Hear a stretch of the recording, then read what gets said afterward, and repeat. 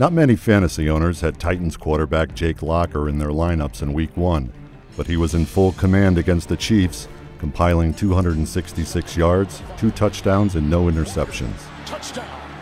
Up next is a vulnerable Cowboys pass defense, which was the second-best fantasy matchup for the position in 2013.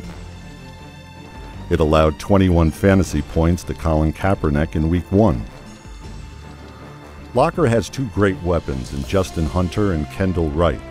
Hunter led the Titans in targets and receiving yards last week, and he should thrive against the Cowboys' secondary. As for Jake Locker, the only thing preventing him from a breakout season could be his health.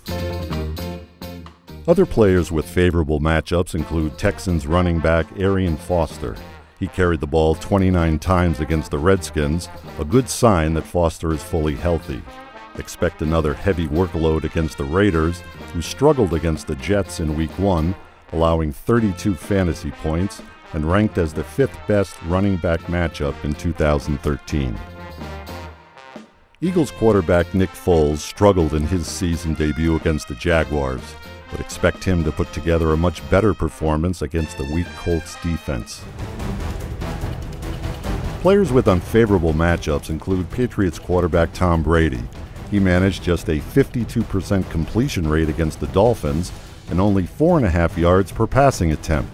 Now he faces the Vikings' improved defense on the road. Be wary of Rams running backs this week. Zach Stacy is now splitting carries with Benny Cunningham. Both have a tough matchup against the Buccaneers' underrated run defense, which excelled against the Panthers in Week 1, allowing 13 fantasy points. A receiver to be cautious of in Week 2 is the talented Victor Cruz. The Giants are struggling to adapt to their new West Coast offense, and now they face the Cardinals, who allowed just 17 fantasy points in Week 1.